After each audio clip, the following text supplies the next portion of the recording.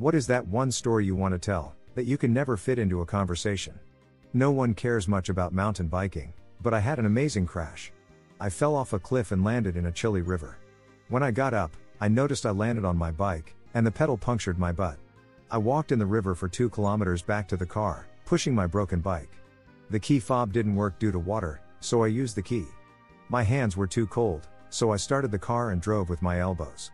My cell phone was wet, so I went to the ranger station. Unfortunately, it was closed for the season. I tried my cell phone, but my hands were too cold, so I used my tongue.